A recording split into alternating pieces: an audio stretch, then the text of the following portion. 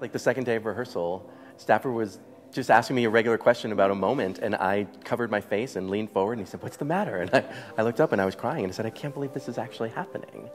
Like, things that have been in my head for 5 years are coming to life with design and with costumes and lights and projections, and it's fascinating and so exciting that other people are on board.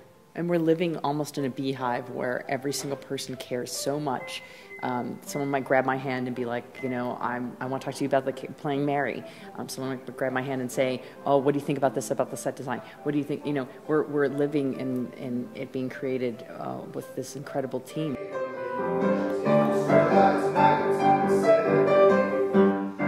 It's just so touching on so many levels, in so many ways. I think it's just something you have to experience. I would hate to dictate or say what it is. Well, I think we can say that you feel every up and down that Mary and Max feel. You feel the friendship, you feel the love, you feel heartache, you feel success, you feel failure, and you go through every bit of it with them.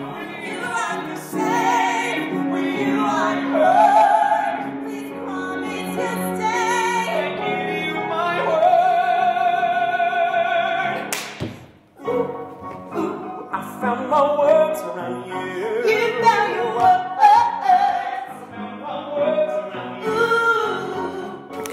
I think we touch on everything. I mean, there's beautiful, heartfelt ballads. There's really fun up-tempos. There's, you're sort of in a different world. I mean, it's a whole different universe that we're playing inside of. And so it kind of allows your imagination to paint a picture for itself. I could have been the brightest face gracing the screen. I could have won the latest race chasing the political scene.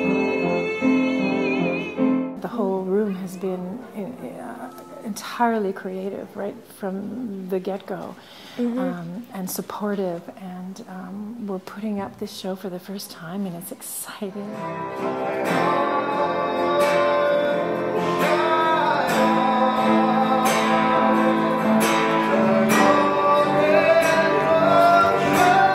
I'm incredibly proud that Theatre Calgary is able to host the world premiere of this new musical. It's an important ingredient in the future of Theatre Calgary, and this piece has been part of my life for 5 years, and it was a ripe time to bring this to the stage, and I'm thrilled that we're able to host it here in Calgary, Alberta.